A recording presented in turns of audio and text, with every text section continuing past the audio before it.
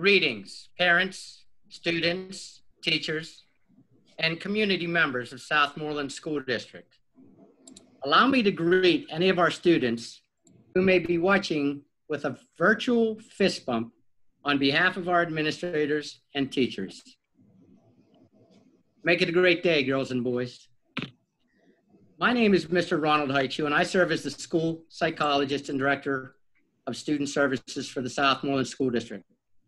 I also serve as the chairperson for the Communication and Community Outreach Task Force for our school reopening plan. On behalf of the Southmoreland School District Administration, the Southmoreland School District Board of Directors, and the Southmoreland School District teachers, we would like to welcome you and thank you for your questions, your thoughts, your concerns, and your input as we chart our course for return to school for the 2020-2021 school year. We are most grateful for your time and your support of our school district, our students, and our teachers. Your genuine and sincere concern and compassion for our students and teachers is most evident in the nature of your submissions and questions presented through the avenue of the dedicated community relations email account we established for the purpose of hearing directly from you beyond your responses to the surveys we have previously solicited.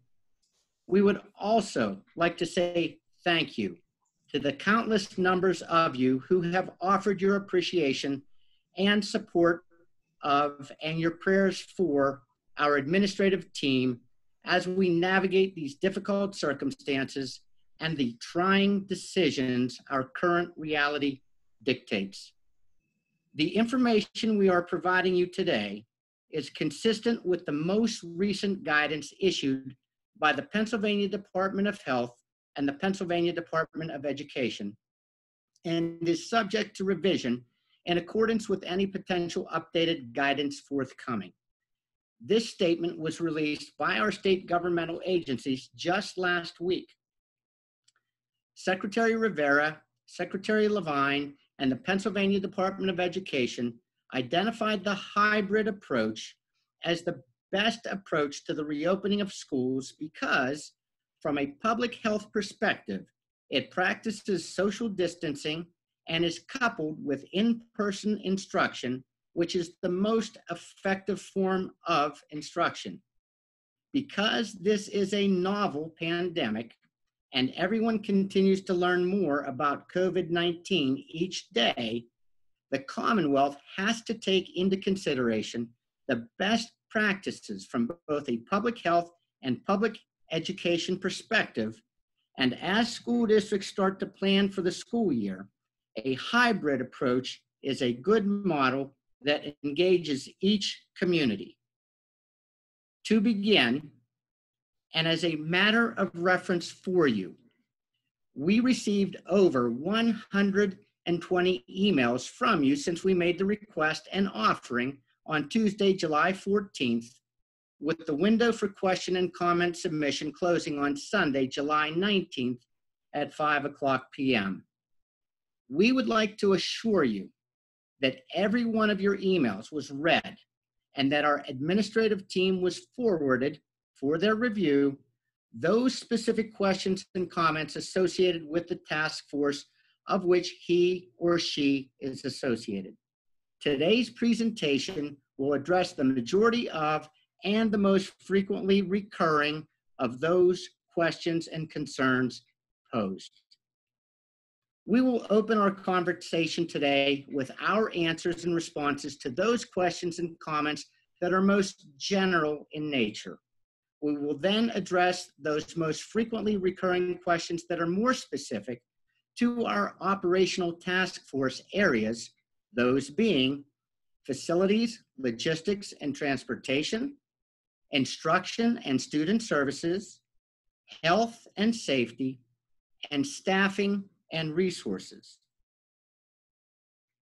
Many of you have asked if teachers have been involved in the development of our return to school plan.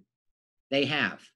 Our teachers have had the opportunity from the onset of this endeavor to participate in any of our 5 school reopening task forces, and they have selflessly embraced that invitation and are actively involved. The invitation to join any of the task forces remains open to their voluntary contributions. Many of you also asked if we could share our survey results and why the option for a full return was not provided as an option for our school district students, as is being offered by some school districts in our county.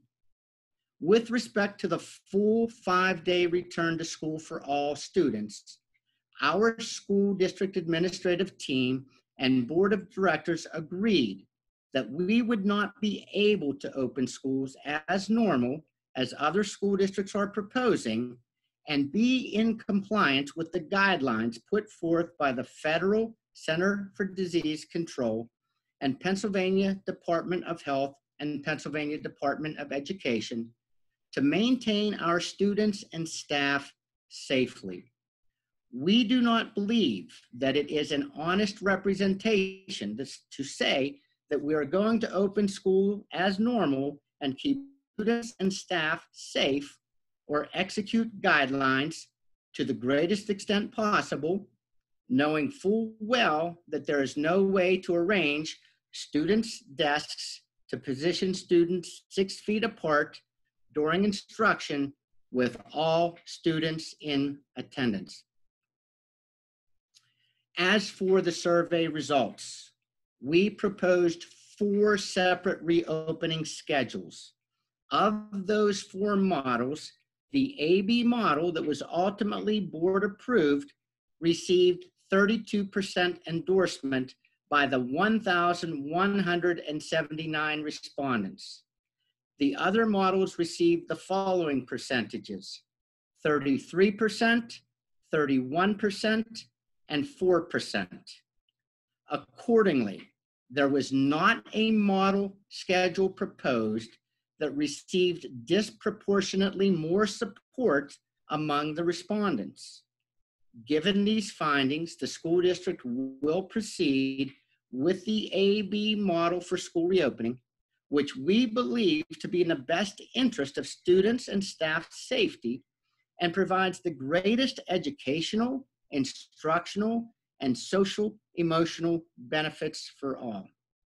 Furthermore, the AB model places our school district in the best position to be fluid and to be able to pivot in accordance with any state order that would either loosen or tighten restrictions related to the current circumstances associated with this pandemic.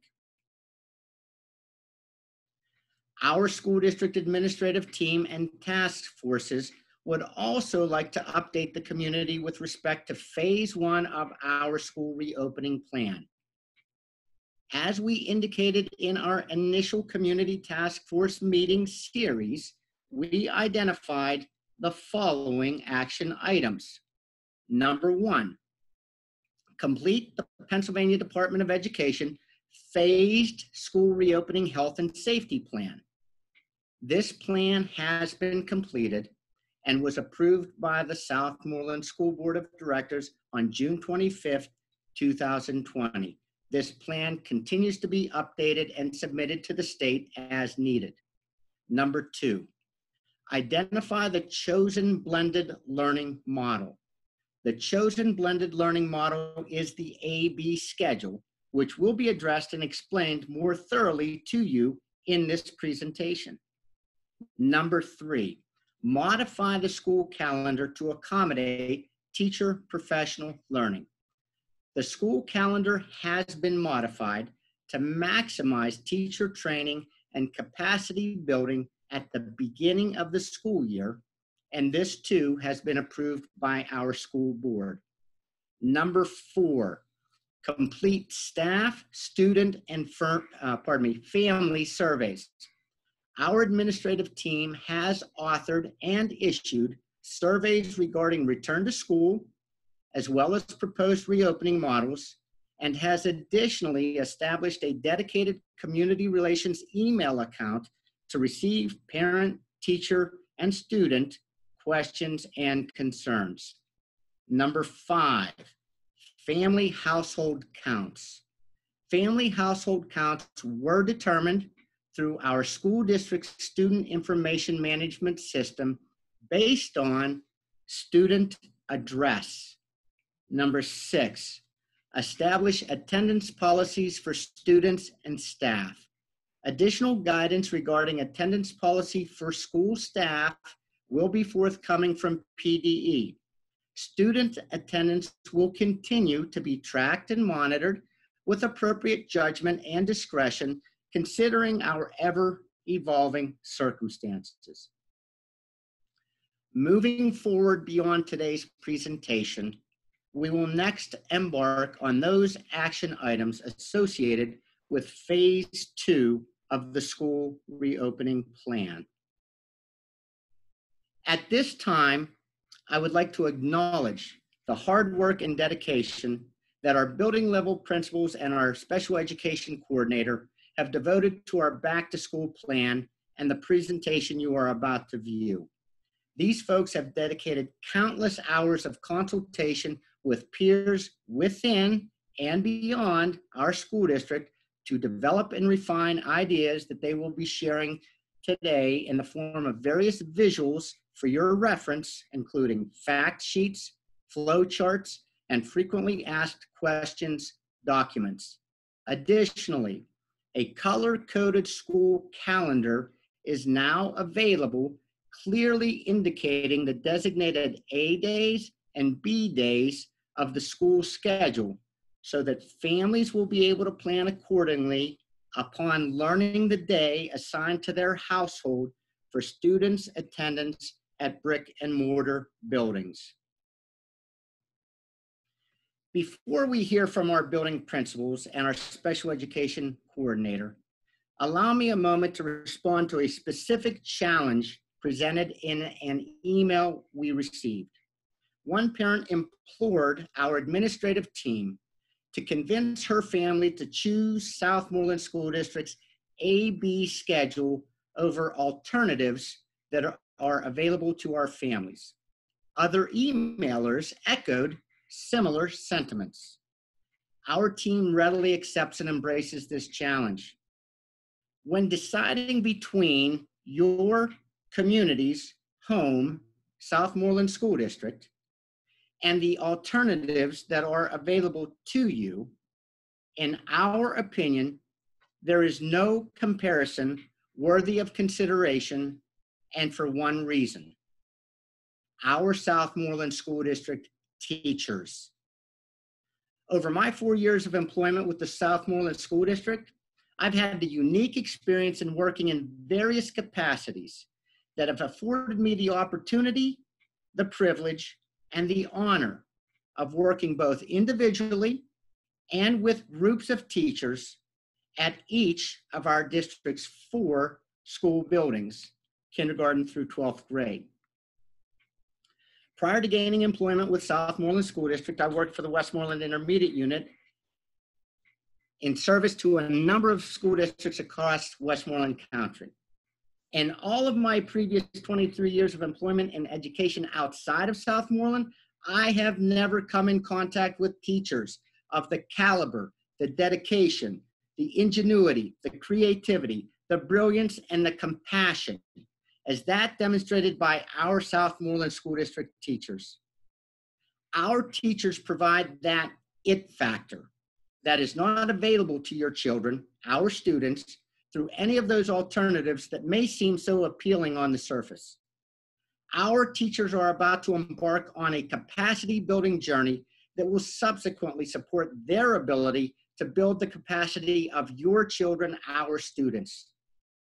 Are these difficult and trying times? No doubt they are. Is there great and continued uncertainty? Absolutely, there is.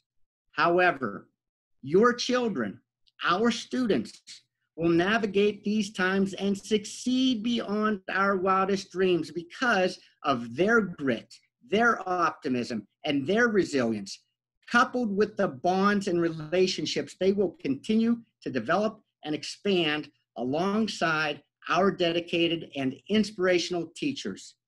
These relationships are as valuable, if not more valuable, than the educational content and skills that your children, our students, will acquire. I've heard many reference the idea that children don't remember specifics and content that they learned in school, but remember how their teachers made them feel. And these bonds and relationships go beyond our teachers. The human aspect, the human element of coming to school could not be more important than it is now in these times. Our students establish connections not only with our teachers, but with our administrators, with our paraprofessionals, with our custodial staff, with our related service providers, with our school nurses and our school counselors, with our cafeteria workers, and with our secretarial staff. Please do not ever discount or underestimate the life skills that your children, our students, acquire in these interactions with all of our support staff who are here for them. Thank you. At this time, I now turn over the presentation to our building level principals and our Director of Special Education for their presentation of our responses to your specific questions related to the respective task force areas. We will proceed with Mrs. Tracy Kuhar-Long, Southmoreland Middle School Principal and the chairperson of our Facilities, Logistics, and Transportation Task Force. Mrs. Kuhar-Long. Thank you, Mr. Haichu. As Mr. Haichu said, I am Mrs. Long, middle school principal and chairperson for the Buildings, Logistics, and Transportation Task Force. I'm going to share a screen. Mr. Pushkar, I'm unable to share my screen. Members of the Facilities, Logistics, and Transportation Task Force include Laura Geyer and Charlie Swink, both from the Transportation Department, Lee Mizwa, the Physical Plant Manager, Vicki Capone and Kelly Smitley from the Food Service Department, and Larry Ansel and Stacy Weaver, both teachers within our district.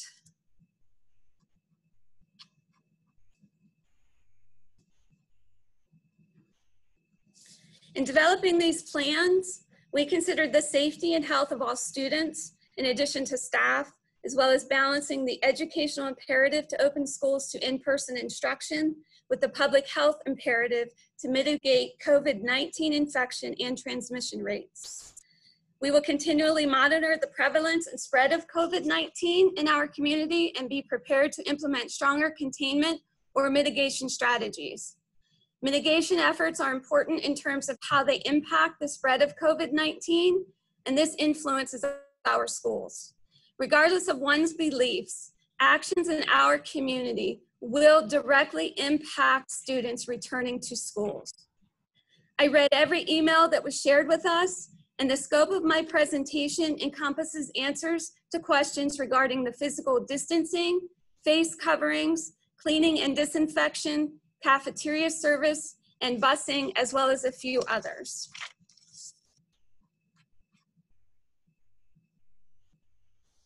How do we keep schools safe when reopening? To stay safe, there are a number of steps students, parents, teachers, administrators, and visitors must take to mitigate the spread of COVID-19. Parents and guardians are encouraged to review and support these guidelines with your children. What is physical distancing? Social distancing or physical distancing means keeping a safe space between yourself and other people who are not members of your household. A distance of at least 6 feet apart without a face covering will help prevent the spread of the virus that causes COVID-19.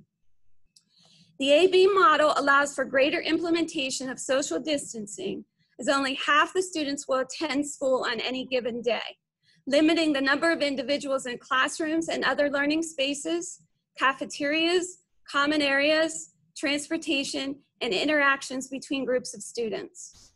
The AB model reduces the number of students attending each day and permits us to space desks in the classroom so the students will not need to wear face coverings as long as they are practicing social distancing guidelines of 6 feet apart.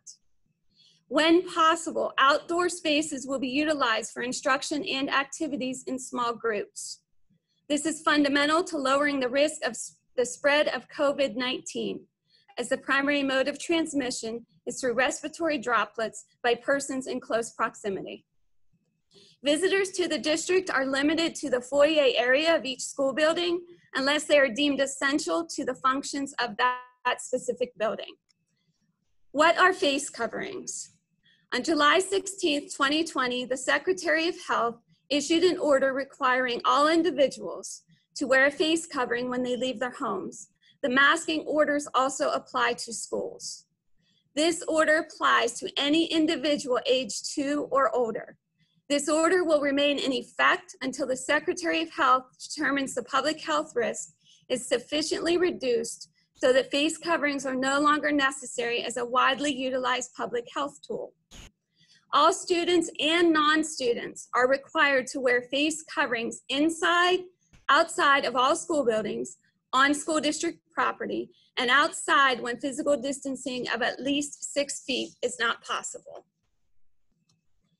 Anyone 2 years and older are required to wear a face covering unless they have a medical or mental health condition or disability documented in accordance with Section 504 of the Rehabilitation Act, or IDEA, that precludes the wearing of a face covering in school. A face covering means a covering of the nose and mouth that is secured to the head with ties, straps, or loops over the ears, or is wrapped around the lower face. A face covering can be made from a variety of synthetic or natural fabrics, including cotton, silk, linen. For the purposes of this order, they can include a plastic face shield as well that covers the nose and mouth.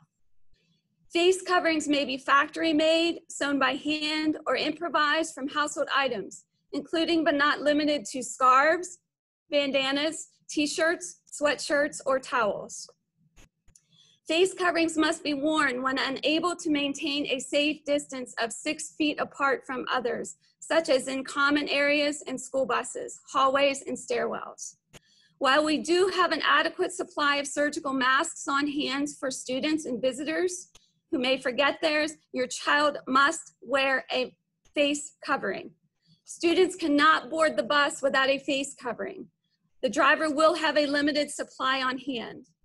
Transparent face coverings are recommended and provide the opportunity for more visual cues and should be considered as an alternative for younger students, students who are deaf and hard of hearing, and their teachers.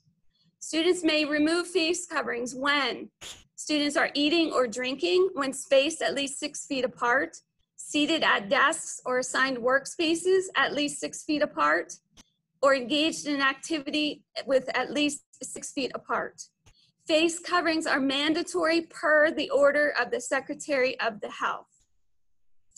Class changes in common areas. Students in grades through 5 will remain with the same cohort of students throughout the day. Teachers will travel to their classrooms. Grades 6 through 12 will transition to their assigned classrooms as scheduled. Face coverings must be worn in common areas such as hallways and stairwells. Hallways and stairwells will be labeled with one-way signage to cut down on crowding. Signage will also be posted throughout each building, reminding students and staff of the recommended guidelines.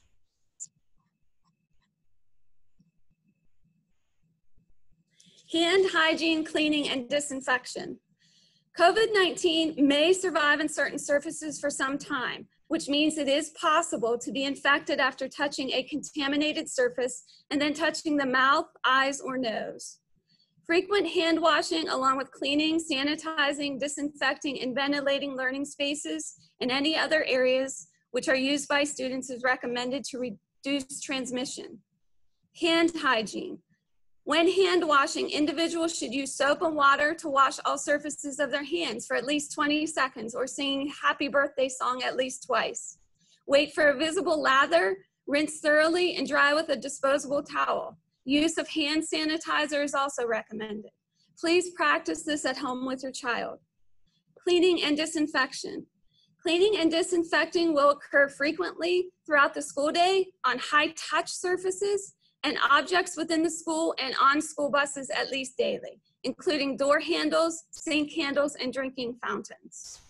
Daily cleaning, disinfecting, and sanitizing of each building will occur throughout the day and evenings, with deep cleaning occurring after school hours. Additional custodial staff will be on duty from 11 a.m. to 7 p.m. to assist in this process. High contact areas will be disinfected and sanitized between bus runs, and I will go into more detail on the slide that deals with transportation. Frequent cleaning and disinfecting of bathrooms will occur frequently throughout the school day as well. The use of shared equipment is not recommended at this time.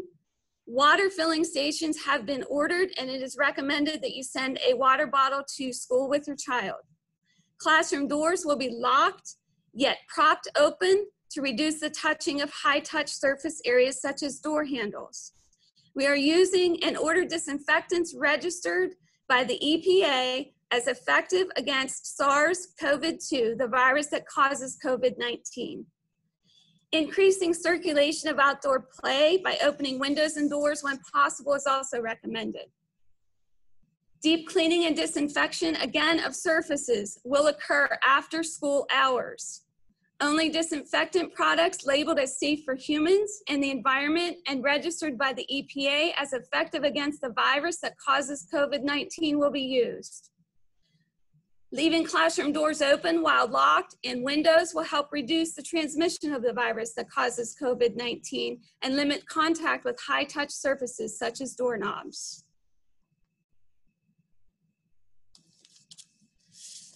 Health and safety plan. On June 25th, the school board approved the health and safety plan that was developed to ensure ongoing communication with families around the elements of the local health and safety plan of our district. This plan will be posted on the school district website. Communication awareness is a component of this plan. Signs will be posted in highly visible areas that promote everyday protective measures and describe how to stop the spread of the germs. Signs will be posted on how to stop the spread of COVID-19, such as screening symptoms and staying at home when sick, washing hands, and everyday protective measures. Messages about behaviors that prevent the spread of COVID-19 will be shared when communicating with staff, teachers, families, and students via email, the district website, and also the robocall feature. The local health and safety plan, again, will be posted on the school district's website prior to allowing students to return to school. Regular updates will be posted on school websites and in parent flyers and letters. We encourage caregivers and families to practice and reinforce good prevention habits at home within your families. Remind your children to catch their cough or sneeze. This is one thing we should be teaching children not to share. We are urging parents and guardians and caregivers to keep children at home when they are sick or ill. We discourage students and families from gathering in public areas while school is dismissed to help mitigate the spread of COVID-19 in the community. A robocall will be placed to all households listed in our CSIU management system to alert you to such information when it is posted on our school district website. We are urging families to support us in positioning our district to safely resume in-person instruction as soon as possible on a full-time basis. Regardless of one's beliefs, actions in our community will directly impact students returning to school. Given that children and adolescents may experience challenges in effectively adhering to these guidelines, it is critical that parents and staff set a good example for students by modeling behaviors around physical distancing, face coverings, and hand hygiene. When these precautions are taken seriously, disease transmission is likely to decrease. Staying home when sick is one of the most effective ways to minimize the risk of the transmission of COVID-19. Both symptom screening and testing are strategies used to identify individuals with COVID-19. We are urging parents to check your child's temperature prior to sending them to school. We will also utilize a school entry temperature screener. Any student or staff with a fever of 100.4 degrees or higher or possesses symptoms of possible COVID-19 infection should not be in school. Notify school officials if your child becomes sick and is not in attendance. Keeping children at home when they are ill is one of the critical issues in mitigating the spread of COVID-19.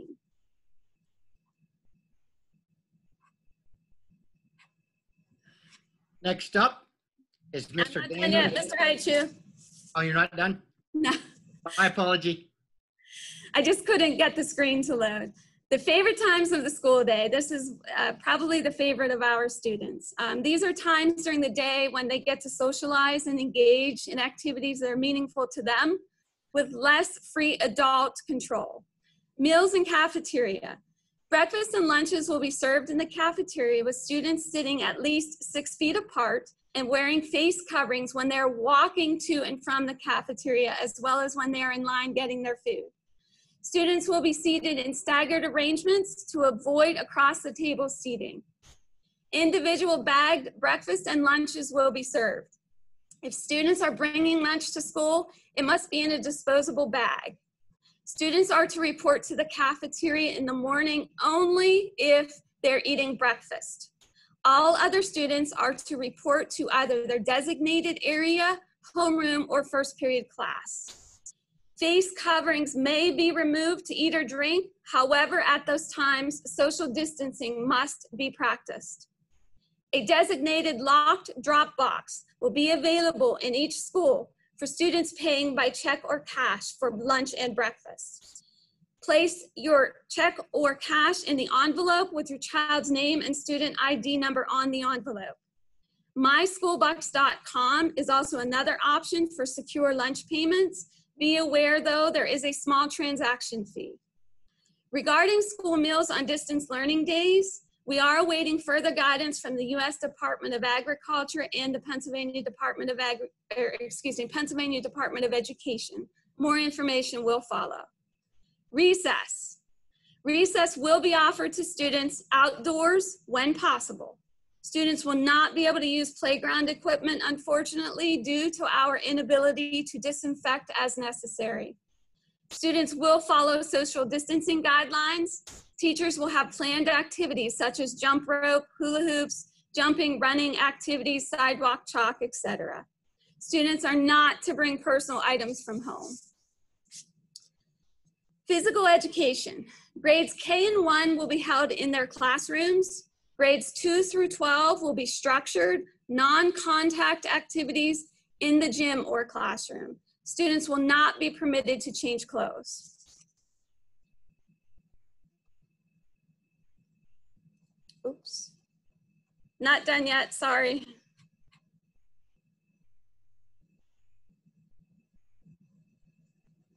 I'm having computer issues, I apologize.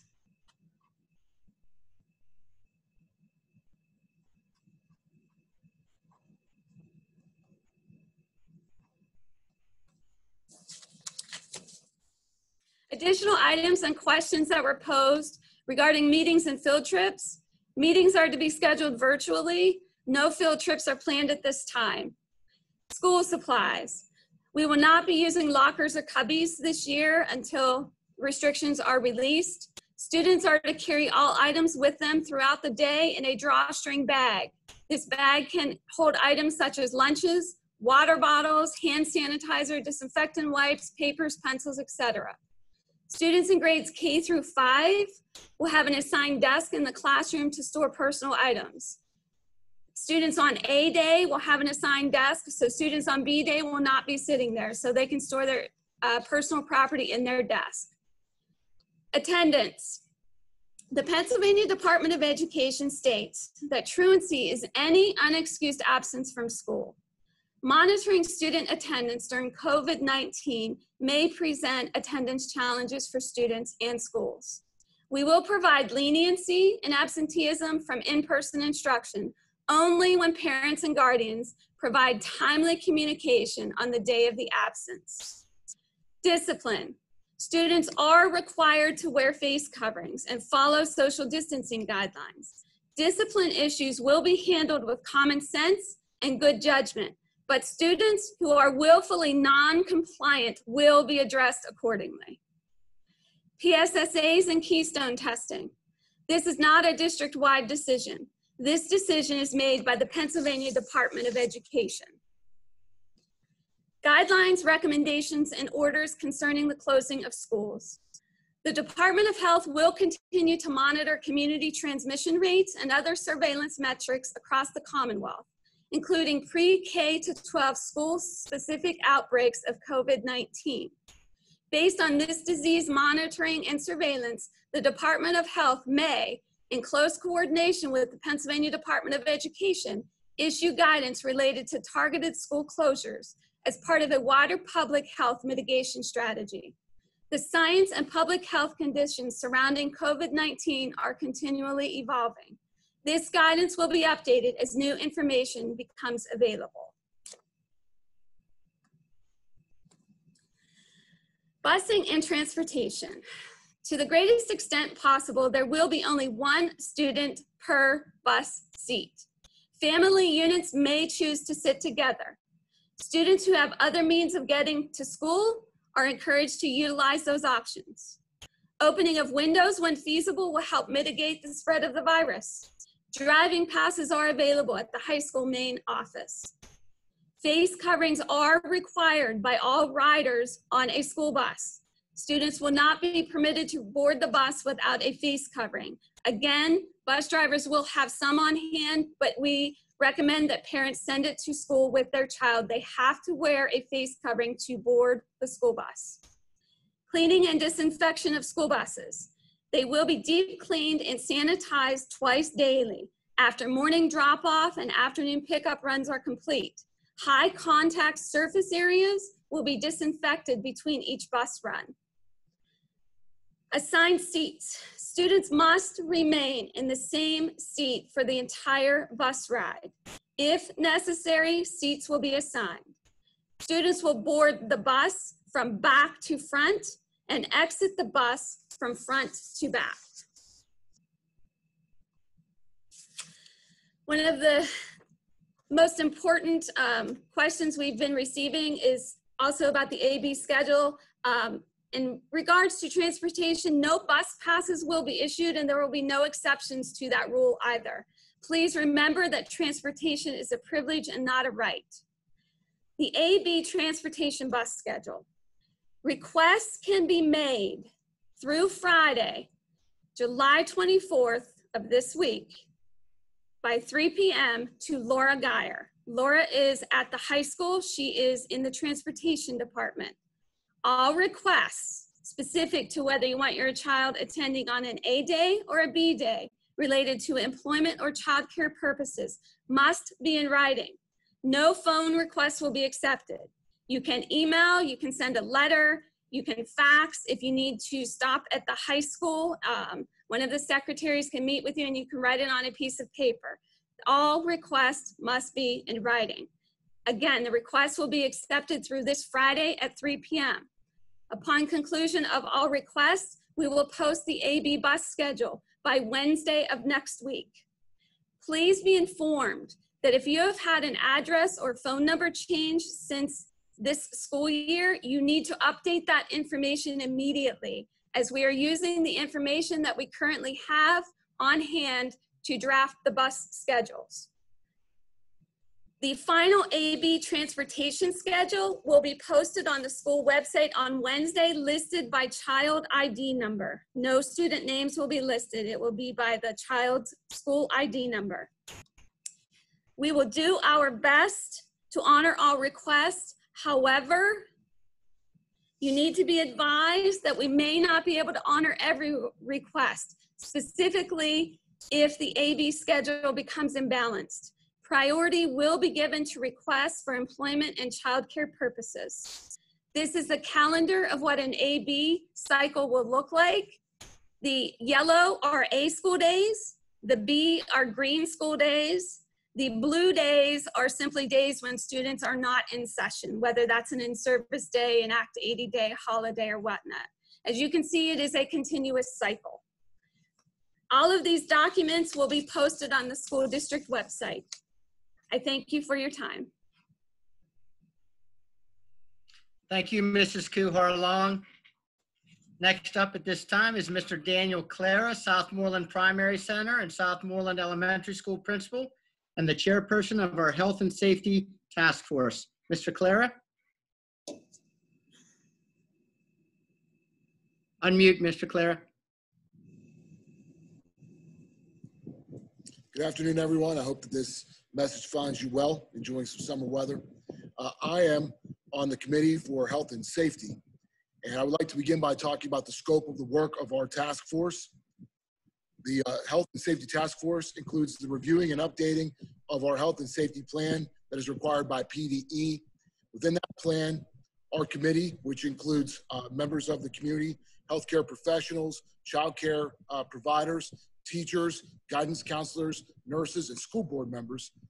Within that plan, we've worked to identify some of our district and school level issues and plan to respond to them in time. These are just some of the things that the committee is currently working on.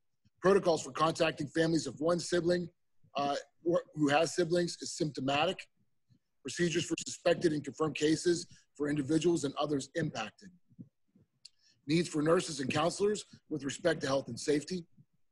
Family and faculty traveling to governor hotspots areas and other expectations for quarantine. Attendance concerns for the 2020-2021 school year. Quarterly updates of family contact information to ensure communication. Face coverings.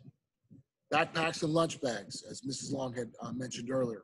And comparisons of recommendations from the CDC, DOH, Department of Health, and the governor. Our task force again includes our teachers, nurses, counselors, board members, child care providers, safety professionals, healthcare professionals, and administrator. This work is challenging in that the guidance that we receive is often in conflict with one or more of the aforementioned organizations.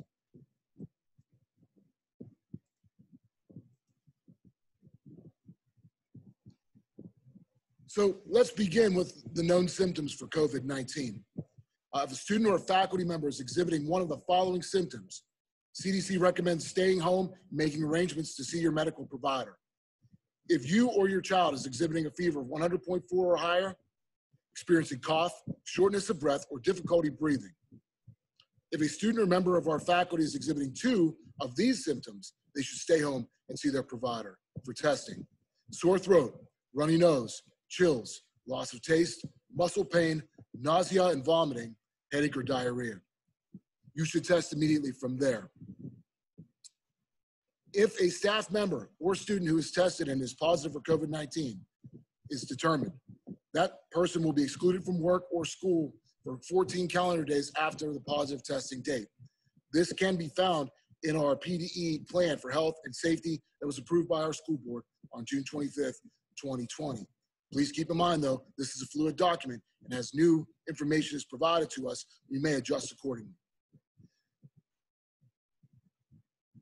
All who are tested and are positive will be required to provide medical documentation of the positive test and clearance from a medical professional to return.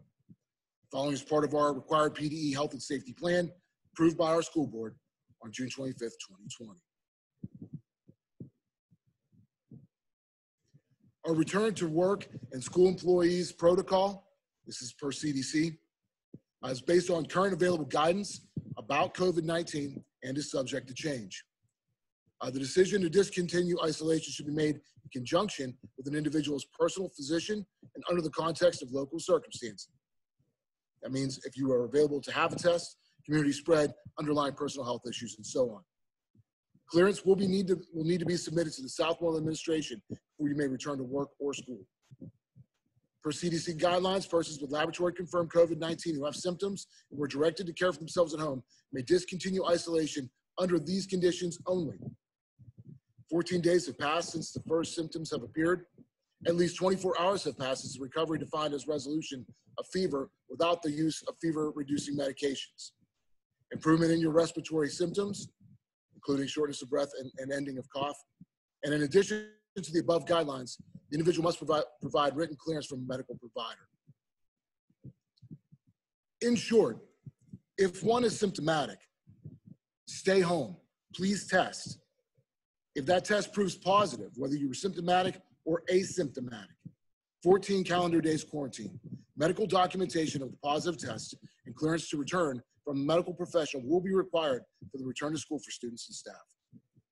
If negative and asymptomatic, clearance to return from a medical professional will be required for return for students and staff. Please note, for some of our families, vacation does not always happen just in the summer. If you and your family are traveling to one of the governor's hotspot areas, as he mentioned on July 2nd, quarantine for 14 days is required before a return to work or school. Those locations are Alabama, Arizona, Arkansas, California, Florida, Georgia, Idaho, Louisiana, Mississippi, Nevada, North Carolina, South Carolina, Tennessee, Texas, and Utah. This list is subject to change. Please be advised. What is the implication of a positive COVID case for others in the building? Guidance from the CDC regarding exposure to a positive case by other students and faculty is currently based upon the June 4th, 2020 recommendations.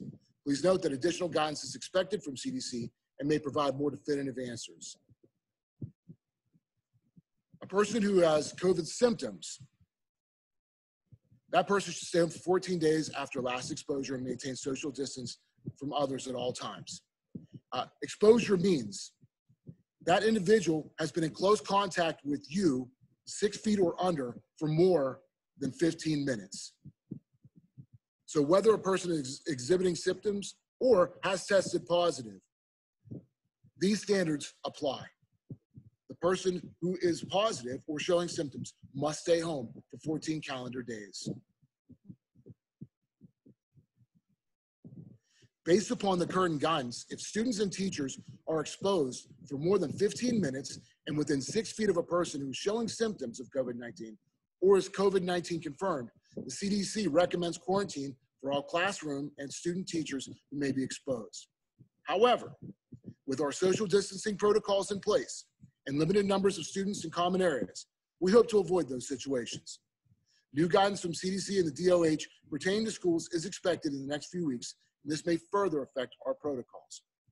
It is important to note that these symptoms, including fever, have been the cause for sending students home for many years prior to COVID-19. This has been the protocol of our nurses for many years. What happens if there is a case? How do we notify people and also respect HIPAA? The Department of Health or county and municipal health departments will notify the school entity immediately upon learning that a person is confirmed or has a probable case of COVID-19 and was present at the school or in a school event while infectious. They will assist the school with risk assessment, isolation, quarantine recommendations, and other infection control recommendations. Schools should take every measure to maintain the confidentiality of the affected individual. Please note, it is the responsibility of the Department of Health and the Municipal Health Department staff to contact a student or staff person with COVID-19, inform close contacts of their personal exposure or possible exposure, and give instructions to those involved, including siblings and other household members, regarding self-quarantine and exclusions. The individual who tested positive will not be identified in communications from the Department of Health or Municipal Health Department to the school community at large, but may need to be selectively identified for contact tracing by the Department of Health and the Municipal Health Department staff. Pre-K schools are reminded to contact local Department of Health and Municipal Health Department staff before acting in response to a known or suspected communicable disease. If that person is present on school property, when the Department of Health or CMHT staff notify us of the positive case, that person will be immediately but discreetly taken to the COVID-related isolation space for pickup. In our buildings, we will have a sick and well area, well for treatment of kids who have normal everyday needs, and our sick area for potential and suspected cases of COVID-19, and we'll ask to go home. We will establish procedures for transporting home sick individuals if they do not have a way. We will contact the Department of Health or our local municipal health department for further guidance if a parent, guardian, or caregiver gives notification to the school of potential exposure by a student, staff member, or school visitor. This does not mean the entire building must be evacuated. In short, in the event of a potential or confirmed case and exposure for students, faculty, and staff, all affected parties would be notified and directed regarding whether or not to begin distance learning effective for the following day. This message would, again, not include specific information regarding the individual, but would provide expectations for students, teachers, and families in response to this concern. It is expected that additional guidance regarding how schools will proceed safely and honor HIPAA requirements for protecting individual information is forthcoming. Another very common question that we receive from my task force is, are temperatures to be taken and who will do this?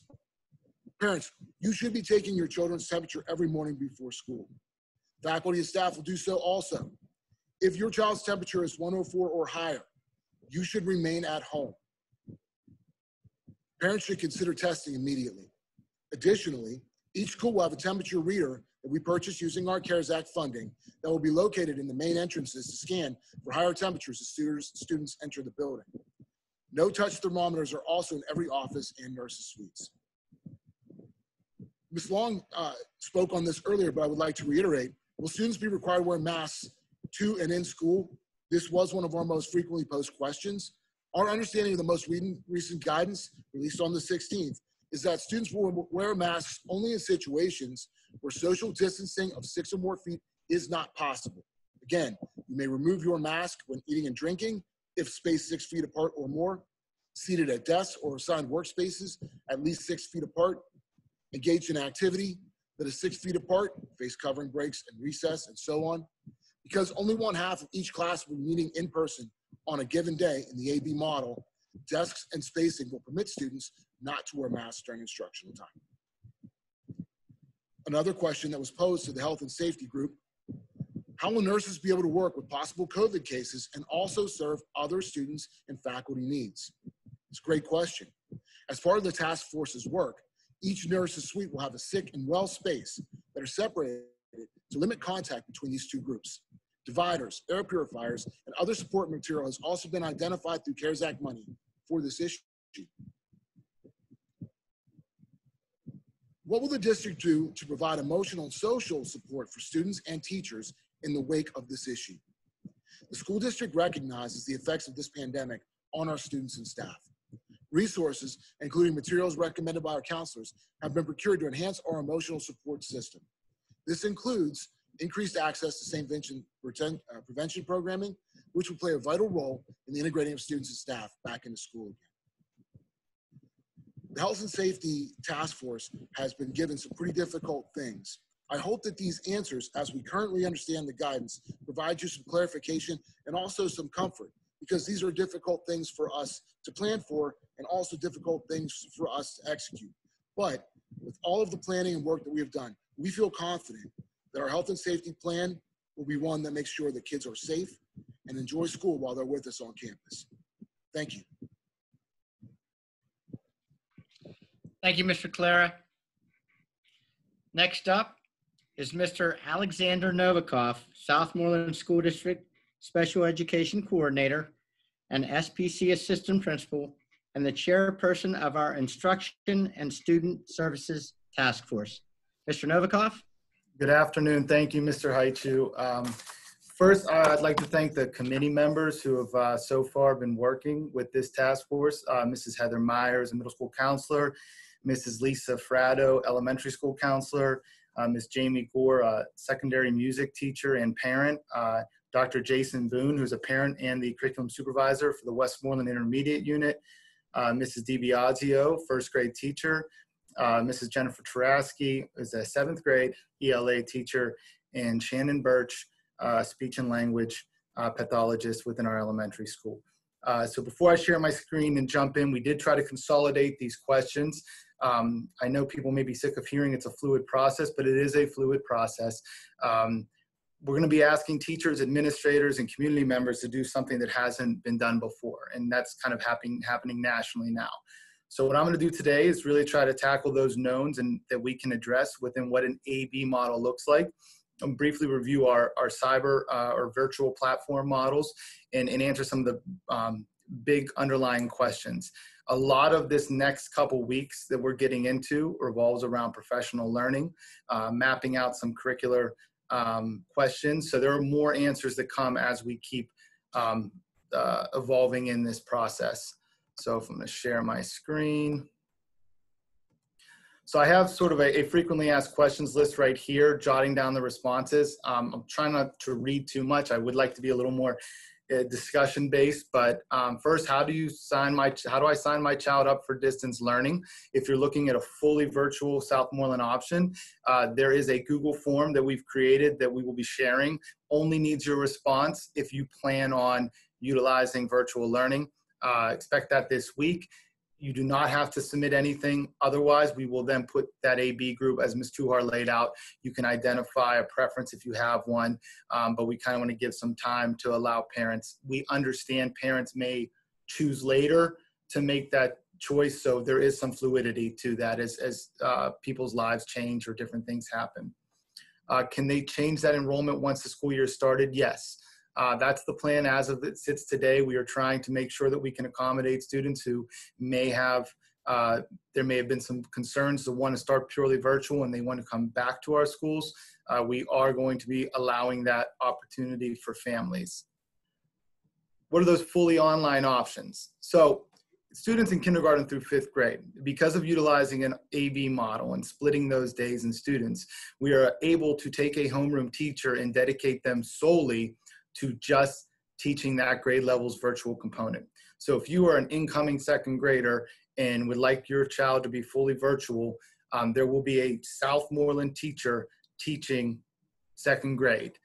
Those will encompass some synchronous lessons, meaning some live type Zoom, Google Meets lessons, as well as virtual assignments. That is the K-5 option. For those students in the middle and high school, we have the Southmoreland Online Academy that we've used in previous years, but we are encouraging families to then enroll in that process. But as you declare through the Google form what your choice is, then the more information about how that next step looks. So a big question, and I consolidated this to one summary, and I tried to write briefly, but I'll speak to it because a recurring theme is, how will distance learning be improved from last spring? It was kind of a recurring theme in many questions. So first off, we've afforded all of our teachers the opportunity to complete Google Level 1 education certification. So far to this point, we have over 90 teachers, greater than 75% of our teaching staff has volunteered to do that training. The district is providing time and affording the actual off hours, summer hours for teachers to kind of build that capacity to broaden their skills. So that's greater than 75% of our teaching staff. The board has also amended the district calendar to provide 2 additional in-service days to the beginning of the year. So instead of 2, they will have 4 to allow for additional time to prepare. These 4 days will be used to participate in professional learning, focus on utilizing virtual platforms, instructional framework, and then any curriculum modifications, and of course, time to prepare content. And they actually have 5 full days because 1 is a clerical day that is just for teachers, but the other 4 will be scheduled professional learning. The expectations that we're building as a committee or as a task force are really aimed to provide greater continuity. We know what happened in March. We weren't prepared. We were thrown into virtual at first 2 weeks, then multiple months, trying to do the best we could in that situation. Now trying to build some continuity across different grade levels with platforms, not going to multiple Google Classrooms, but having one homeroom for our students who are in the elementary grades, for teachers to start using familiar tools, less third-party resources and built. But of course, we have to provide that training. We have exceptional teachers. It's just a matter of making sure we provide that training. So why an alternating 6-day cycle over one of those 2-1-2 models that Mr. Haichu described? I think the health, safety, logistics they've described, Mr. Haichu described why we're going to a blended model. But out of the blended models, they're about 30% for those different models. Some will week on, week off. Some models have 2-1-2, meaning my student would go Monday, Tuesday, everyone's off Wednesday, then Thursday, Friday, another student. A couple things. One, a lot of those models, all of them, they're either not seeing students for 5 to 9 days without any face-to-face teacher instruction. We believe that so much time away from instructional staff mitigate the impact of instruction. We believe our teachers are our best resources. We want students to see our teachers and be near our teachers. Also, from a health standpoint, I know we had some concern about vacations and students traveling as well over those extended break times too. It's not really in my purview as far as our committee, but that was another concern. Another issue, especially with elementary, systematic intervention. We know students miss a lot of content not being with their teachers in the spring. We've invested a lot of money in intervention systems in earlier grades. While we would love every single day, every other day still offers some fidelity of that process, especially for our earliest students who really need those foundational skills and have lost some time. And of course, that's all students, but that was another factor. So inequity was another issue. If my child is on A-B schedule, on a 2-1-2 schedule, and I'm on Monday, Tuesday, we know that Labor Day and Columbus Day within the first 9 weeks, they will not have instruction on those days, and that they'll miss some of their face-to-face days. And if you really look at what a quarter looks like, that's upwards of 10% of all available face-to-face days. So there was kind of an equity issue for students while we were considering those models. And then finally, teachers across the country are being tasked with some pretty incredible expectations. And a lot of districts in these models that we're familiar with are asking teachers to simultaneously teach kids every day and then assign 5 to 9, however many days of classwork, 3 days at a time or 5 days at a time, while they're not with their students, to be done remotely. We didn't feel that was really reasonable, especially when it comes to feedback. Formative assessment and feedback is one of the most essential elements of education. And if our teachers are going 3 instructional days just assigning online content and not actually asking the questions, seeing our students, engaging our students, and of course they'd be teaching, so they couldn't even do it virtually. They wouldn't have the time. What we did feel was that we could create systems where they're assigning 1 day's worth of work that can be done independently to reinforce or preview, and then have that alternate day to really dig into that content. And we'll explain that a little bit more. So that of course led to, how do you provide a full curriculum with 1/2 of the school days being in person? And these are very tough questions. We are doing something that has not been done. There is not a mountain of research to say, well, you follow this script. So what we are looking at is, 1, enhancing our Google Classroom capacity so that students have continuity with when they're in and when they're out. Sharing content that aligns with state standards and curriculum pacing. So we've already begun working, and I know that we've had some great committee members develop. Well, if I looked at a 6-day cycle, and I looked at what my students' learning target was, and I were to separate what absolutely requires a teacher and what can be done independently, whether it's pre-reading, whether it's practicing some of the rote skills, whether it's watching a lecture, that we can assign 1 for home and really embrace 1 when the students are with us. And by that logic as well, class sizes are going to be anywhere from 10 to 15 students. So our teachers, when they have those numbers, are going to be able to have additional time to have those in-depth discussions, that questions and response, to conduct the formative assessment. So we are not looking to half the curriculum. We are looking at changing pacing, but not half of the curriculum. Activities that can be completed without teacher assistance, such as pre-reading, watching instructional video or demonstration, practice rote repetitive skills, responding to writing prompts. On in-person instructional days, though, that's again where you dive deeper. I'm sorry to repeat myself there, reading the form. Provisions made for students with special needs. Students who receive special education services will have the opportunity to attend school for all 5 days. It's an IEP team decision. As we get closer to August, we're going to be reaching out to parents and discussing that. We know that there's students with special needs that services cannot be provided off days in this manner, and that that's going to be afforded to them. Students who have IEPs who are going to be home, though, because of safety concerns for families, we still have related service providers, your speech and language pathologists, OT, PT, and of course our IEP case managers that will be able to provide support virtually.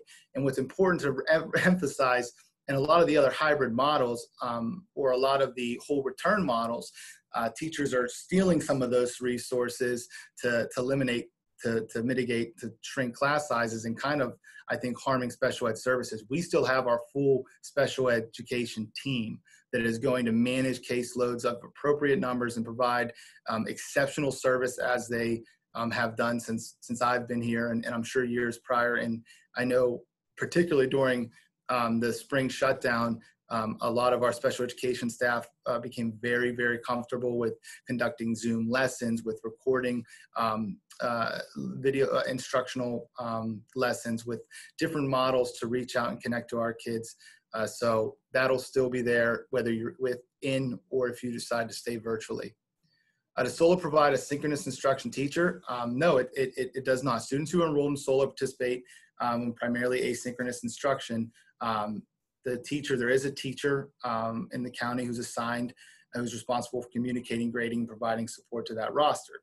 That, of course, leads to the next question is, why should I choose SOLA over another cyber program? So SOLA courses have been created by highly qualified instructors who are available to support your child during the school year. Yes, it's not a synchronous lesson, but they do respond, support, grade, and provide that teaching option.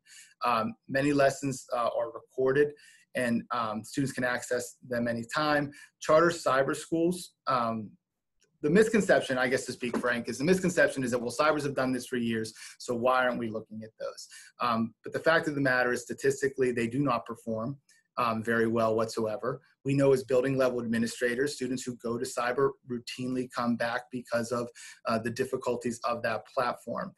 The teachers are also traditionally and generally not nearly as qualified or as experienced. The lessons are developed by county teachers through the IU, through our local public schools. To speak frank and directly to the community, every time I've been on a hiring committee as an administrator, I am flooded with cyber school teacher applicants. The PA public schools hire the best because we have the best resources to offer. We have the best teachers. So the teachers developing your SOLA programs and your lessons are highly qualified teachers who have done it for years and years and years. There is no special cyber certification that these cyber schools are offering. It is generally somebody who's, I'm sure, an exceptional person who's just getting a job out of school. And I'm sure there's great experiences and there's not so great experiences, but I think that there's a general misconception that there's a certain cyber certification, and that is not the case whatsoever. And furthermore, I am overwhelmingly confident in telling you that our teachers throughout the county, those teachers developing these courses, have far more experience delivering this content and hitting these standards. So what is flipped learning? Flipped learning has come up a lot, and probably to my fault. I think I've referenced it a few times. So let me dive in here to discuss that, because there's multiple questions about flipped learning, and this question doesn't have a question mark, so I apologize. Flipped learning is an instructional approach that asks students to complete independent activities where the teacher is not needed to be present, so recording lectures, pre-reading of text, therefore freeing up more time for more meaningful instruction. Theory is that by flipping the classroom, teachers can spend more time digging deeper into the content when working with students. Now, Southmoreland is not becoming a flipped learning school. That is not a silver bullet that we are saying that now we're just going to flip everything and everything's solved. However, we recognize as educational professionals that there is a lot of great ideas in that framework, which does have a large amount of research, which has been done in different schools and even universities. So we felt it was really important to tap into some of those resources. We actually are scheduled with some professional development for our teachers with a nationally recognized ASCD, that's the Association for Supervision Curriculum Development, published author. So we're bringing in absolutely one of the best in the country to help our teachers really start to think about what can be done at home to a decent, reasonable degree, and what absolutely should be invested in here in school. So one of the, I think, misconceptions was that that was just going to be the magic, bullet, so to speak. It's not, but it is a framework and a known framework that we can grow professionally and invest in. And as for years to come, I think can benefit us once we do, and we will, return to normal. How will K-5 children have special classes, art, gym, STEM, music, computer, library on a 6-day cycle? Because right now they are, of course, on a 6-day cycle. So some of this stuff is still being worked out as a committee. So please, I know that this may not completely answer for you, but essentially they'll stay on that 6-day cycle, but only on the in-person days. So I know it's more like a 12-day, right? So if I come Monday, I have art. If I come Wednesday, I have gym. As far as what those off days look like, whether we compound them is another consideration. So if Mr. Boring had you for gym on Wednesday, on Thursday, your task when you go home may be to complete so many of those challenges, the stair challenge that I know that he was doing in the spring in the last quarter, so that there's a connection with those two. So your student will still be having all 6 of our specials. I know at the secondary level, they are either grouped in quarters or in semesters, so they will have those on the AB schedule. And we are taking every provision to ensure that some of those unique specials like music and art that in gym, we know so many of our kids come to school for those classes. So really making sure that we're still doing them, that we are still finding a way to be creative and unique and employing those specialists is really important to us. And it's one of the big, I think, sales of coming on that AB schedule is you still are going to have that special without going long periods of time without it. How will we contact teachers on remote learning days? Well, essentially, that's not going to be really part of the plan. On distance learning days, teachers are going to be providing assignments that are designed to be completed independently. So the decisions are going to be made at the professional discretion of the teacher, who's going to prioritize assigning tasks that can be completed completely independently. The idea, of course, is that you're not going to have to get a lot of feedback. The feedback comes when you're with the teacher. So is it a preview or a review? Is going to be a lot of the teacher's pacing and discretion. But that was, again, a big reason why you do every other day. So that next day I see the teacher, I'm not going multiple days. A question was, will teachers provide assignments prior to the start of the school year? No, that is not going to be an expectation. I mean, such a short, quick answer there, but it was a legitimate question was, well, if I'm going to be half, can we start now? No, that's not the model. Our model is to develop a pacing that still is respective of the actual curriculum. Will only my child's teacher be posting virtual assignments? Yes, I know that was something where we had teachers share responsibility, and we are PLC, schools that believe in teaming and in the work of teams. So teachers will still assist each other, but we're not going to be asking students to bounce between teachers as much. And that's something from a functionality standpoint of Google that we're working on, so that if I'm a child, especially a younger child, a first grade student, I'm just going to my teacher's homeroom, and all of my tasks are there, not having to go between. Older students, it depends on who's teaching the course. If they have a certain history teacher, they go to that and then another. So that's a lot of cleaning up some functionality issues. Will explicit guidelines, what explicit guidelines is administration giving teachers regarding the virtual content? Again, we're in the very early stages of this. I know that 6 weeks is not a lot of time, but we are working, we're meeting weekly. But really what we are looking at PLC teams to map out learning targets over a period of days. I was just working with a teacher on the task force who sent an incredible example. I can't wait to share. I just didn't want to kind of put on the spot. Now I wanted to work through it with her of what a 6-day unit or module would look like. This is the learning target. Let's break down this standard on our pacing guide, look at the learning targets, and look at the elements of what students need to be able to do. What has to happen with a teacher and what can be practiced and done at home.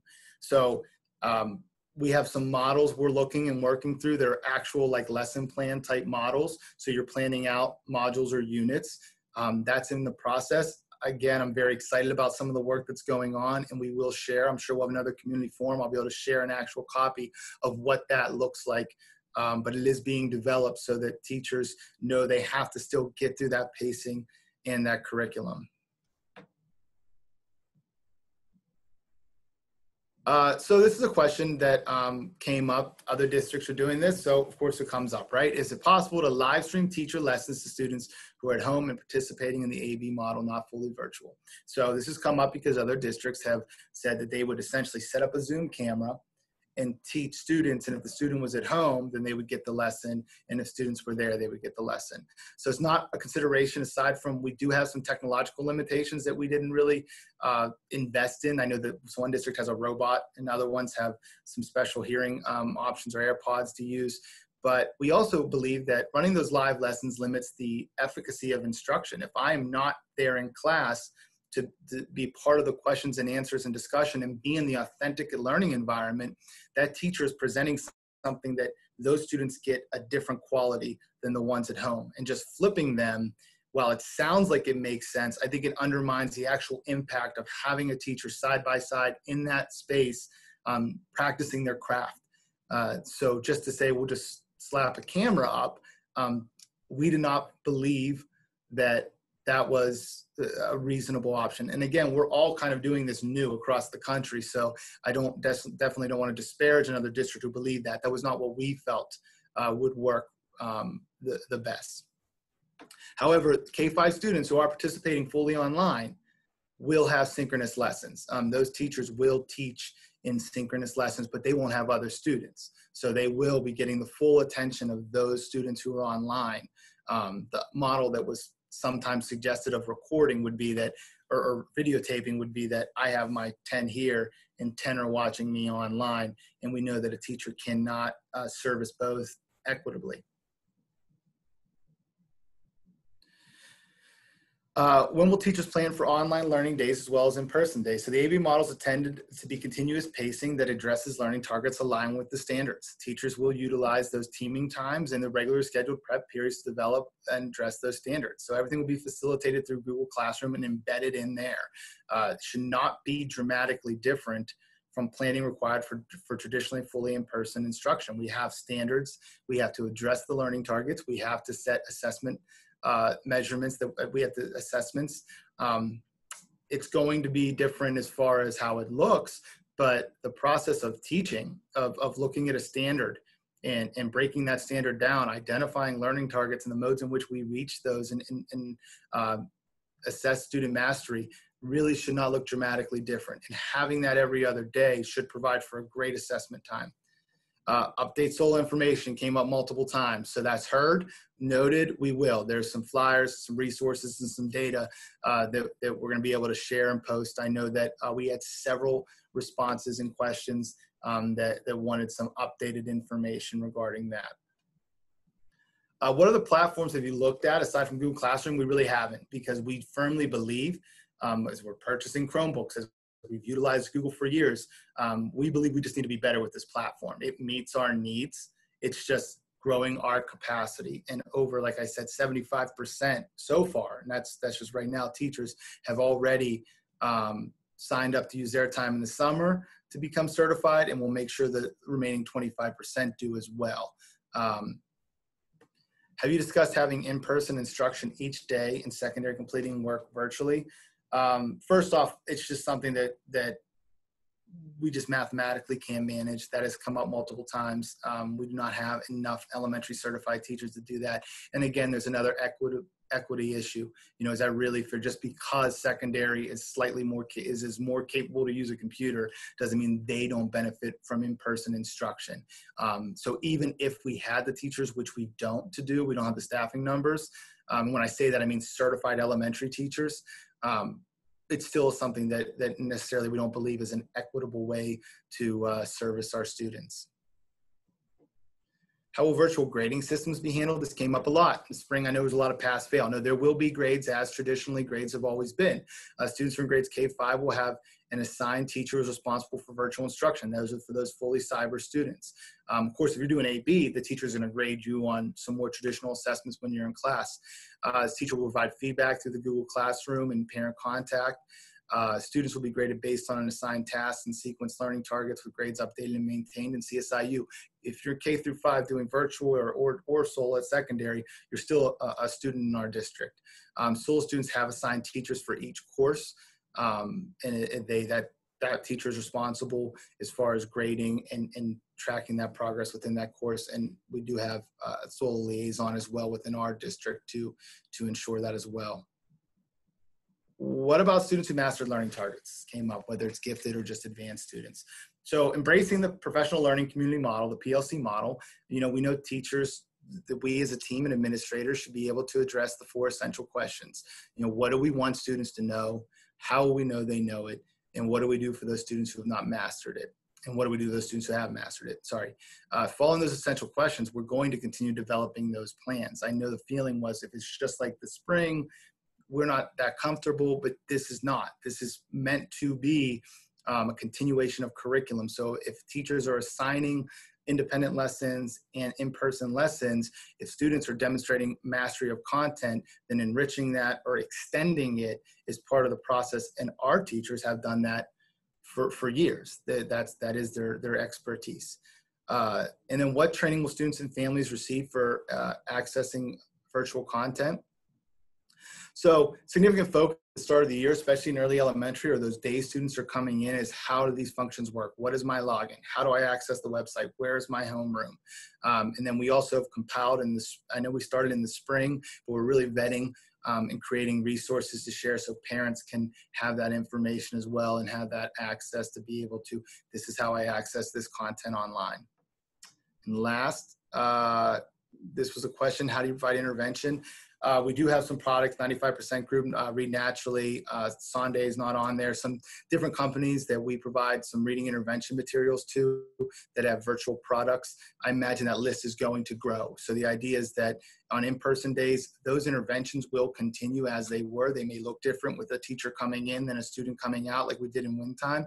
But even on off days, there are lessons that can be assigned and completed. And we still have our specialists in the primary center and in the elementary school to really support those struggling students. And I know more questions are going to come up. I have an instructional fact sheet as well. Not as many as Ms. Kuhar, but I have an instructional fact sheet as well. And we'll post, but there's going to be plenty of updates. I definitely look forward to continuing this process. Please don't hesitate to call or email or reach out to me directly, as a lot of this is going to unfold in the coming days and more information will be shared. So with that, I think I've been long enough. Thank you very much, Mr. Haichu.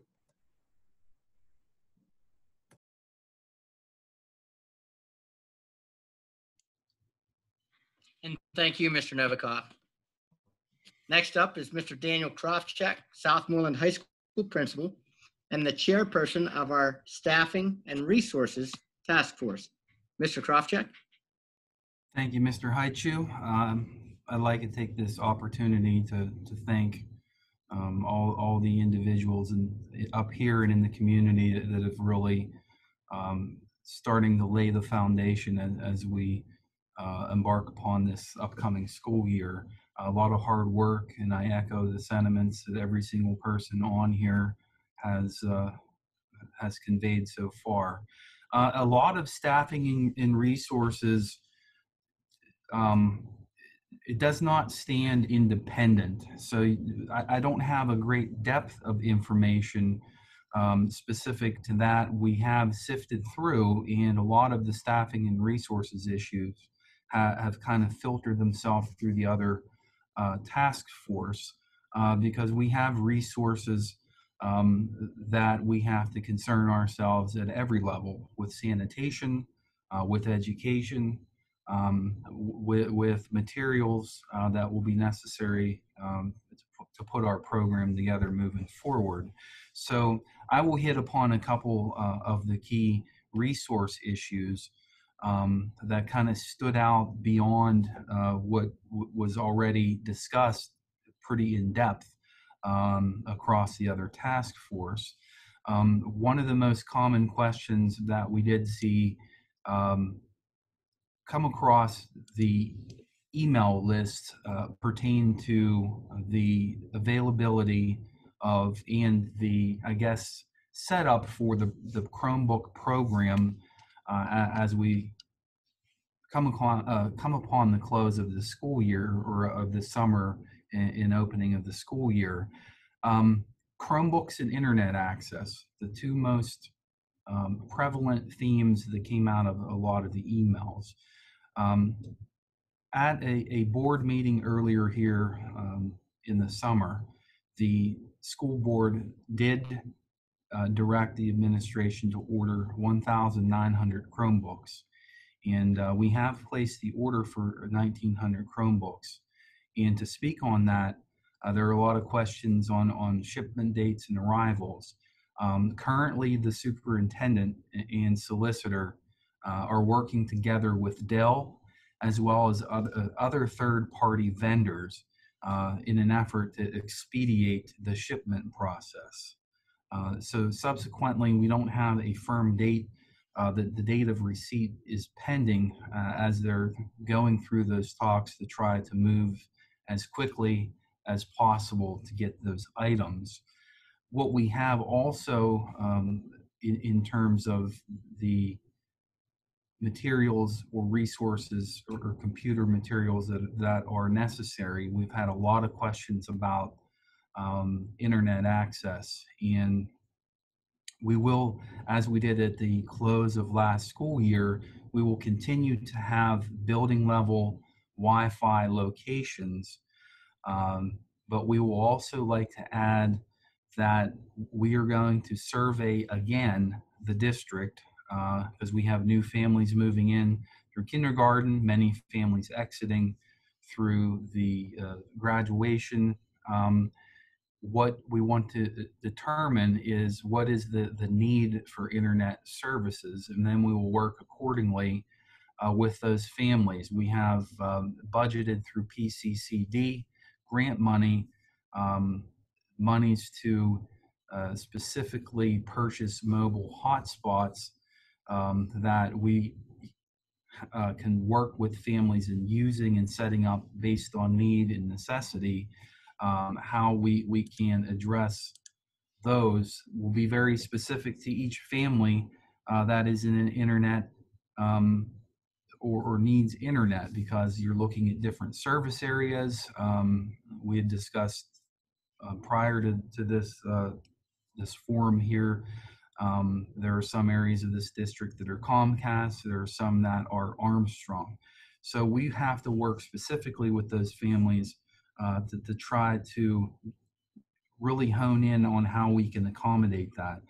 We also have information in Ms.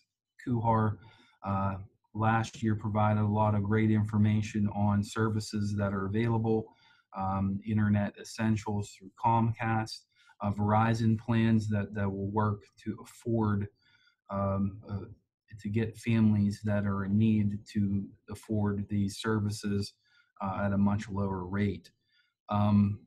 We say all of this, and we have invested in the Chromebooks as part of our educational plan. I want to reiterate and really affirm here that we are not going to issue packets as we have in the past. We will not be issuing packets specifically. We are seeking to be completely computer accessed only at this point as we move forward. So we'll be looking for next week an additional survey that comes out. We will also have a phone number for individuals to contact. Obviously, if there's not the ability to access the internet, they will need to call or stop in to the district, any of the district buildings open from 8 to 3, and let us know information regarding your internet accessibility.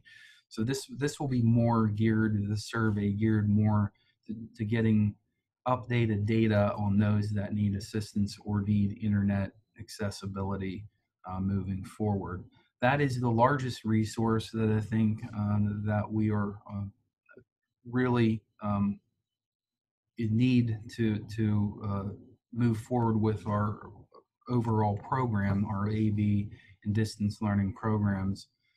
So I thought I would take an opportunity also, being the principal of Southmoreland High School. There are a number of unique high school issues because we have so many different areas, including athletics and marching band, as well as CTC, to address some of these things, as well as other student services like driving, like work permits, like all of those things. So in looking through a lot of the questions, I hope I can clear up some things here with the information I'm going to present.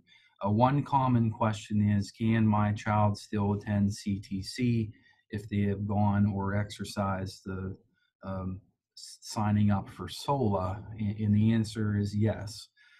We currently, prior to the March 13th shutdown, have worked with students that have been SOLA students that have gone to CTC. We will continue to move forward in the same way with that, allowing for SOLA and CTC to exist or coexist. Now, there will need to be some things worked out individually from students regarding transportation because of scheduling. If you're going completely or fully virtual in entering SOLA, there will be some transportation things that we will have to work out. To call the office here, call the guidance office here, and we will work those things out. The second question is, how will CTC look? As we sit right now, and I have spoken with Mr. Caperon, the principal at CTC, and we have worked with them over time, as we always do. There are 9 member districts that are going to CTC, and there are 9 different plans for opening the school year. They are going to accommodate whatever plan the sending school is using moving forward. And that is, if it's an AB model, it'll be very similar there as well, in which students will go on A, will be remote on B, and that will also include the tech courses. And that is where we stand right now. If those things do change, or programming does change, or there are other options or opportunities, we will bring those forth. But as we are, that is what they're operating. They're kind of working with the 9 member schools to do what they feel is necessary to accommodate each school. We are meeting next week, the 9 member schools and the tech administration to put things out and to kind of get a final push on ideas as to how things will look. And we will continue to put out information accordingly to the community, to the students and families as we get it. That was a very large question that we did see numerous times. Also, are we continuing with extracurricular activities? Yes, we do have a athletic plan that has been executed and put into effect. And teams are already working through conditioning and other activities spelled out by the athletic plan. The marching band has a specific plan, board-approved plan, that they're also following, and the guidelines that they are using to move forward. So nothing has changed regarding those activities. As of Wednesday, the PIAA, this is last Wednesday, met and still are continuing with activities. Again, this is just the same theme over and over. Everything's fluid and everything is continuing to change. We will update as new items come forward. Any activities we will continue if we can fall within the guidelines. We have plans for, in terms of high school activities, continuing to move forward with. One common question as well is regarding student driving. We again encourage in this unique time, we are going to encourage student driving. Mrs. Sutton, Mrs. Raquel Sutton here is on the call with us as well. We've worked consistently through a lot of high school issues as she's over the past couple of months. Mrs. Sutton, if you want to remind some things have not changed regarding driving, what are some of the fundamental rules in terms of, even though we're encouraging driving, what are some of the fundamental things that we have to address over and over again throughout the year of high school? Yes, we are encouraging students to drive if they are able. It would still be household members riding together. So it's a sibling or somebody that resides in your household. you are able to obtain a driving permit from the main office anytime they're open. You need your license, proof of insurance, and registration. And there is a $15 fee. We have cut that down from past years. We do have plenty of spaces, and even with the AB schedule, we should have plenty of room for as many students that are able to drive, and that would also alleviate some of the students riding on our bus transportation. I'm going to have a conversation with the superintendent as well as the Board of Education in this unique time to consider the potential for sophomores that are licensed, obviously, to drive to school. That is currently not in the driving policy, but I believe if we can encourage driving at the high school level, it kind of alleviates, it doesn't completely eliminate transportation issues, but alleviates a little bit on the transportation end to make things easier on the upfront and to get students here perhaps in a less socially, well, when you have less students on the bus or on the high school run. But if we can do that, we want to make sure we do follow within the safety and guidelines that we always do, which is still the one thing I don't see changing at this point is riding passengers that are not members of the household. So let's keep those things in mind as we really start to see driving applications coming forward. Those are the main issues and resources and unique high school issues at this point that we have to address. And as always, I encourage anyone to reach out to any of us on this panel up here. We have our email addresses are all easy to remember. Our last name, first initial, or first name. They're all on the southmoreland.net website. Our phone numbers all listed, all information listed there. Please don't hesitate to reach out if you have questions about anything as we kind of navigate through the beginning of this school year. So with that, Mr. Haichu, thank you for really hosting this and putting a lot of this together. Thank you, Mr. Krofchak, and thank you, Mrs. Sutton. In closing, I hope that our conversation provides you the clarity you need and deserve in moving forward in your decision-making processes for your children.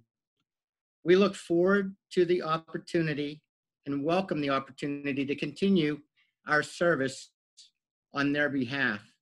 And we genuinely hope that we have earned your confidence in our ability to successfully navigate these times and educate your children in the promotion and advancement of their academic and personal development.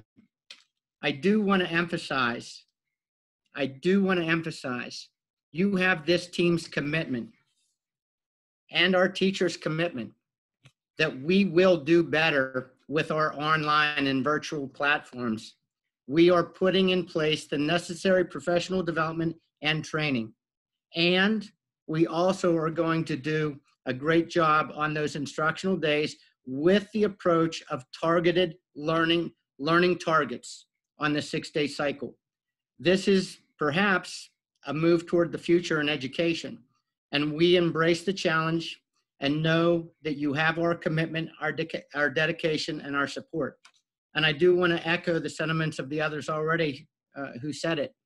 Please do not hesitate to call out or reach out to us individually with specific questions that you may have or that may have been generated from our conversations today, or if there were items that we were not able to address in the time frame and the emphasis of today's conversations.